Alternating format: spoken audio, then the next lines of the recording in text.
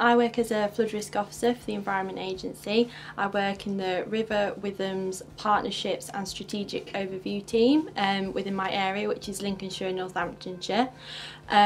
So my work as a flood risk officer at the moment is working to improve the Environment Agency's data and evidence so that we can provide a more accurate customer service, and our data for customers is as most accurate as possible.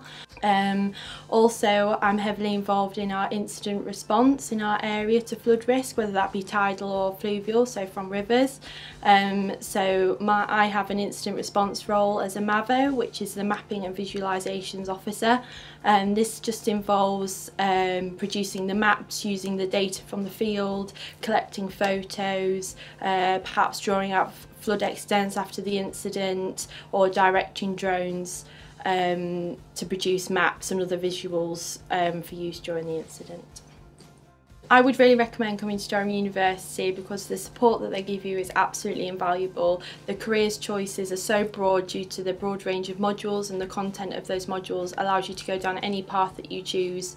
And the career path that I've chosen as a flood risk officer in the Environment Agency is something that I never imagined I'd be able to do before coming to Durham, but the skills that I've learned during my 3 years at Durham have been invaluable and have really set me up for my career for life.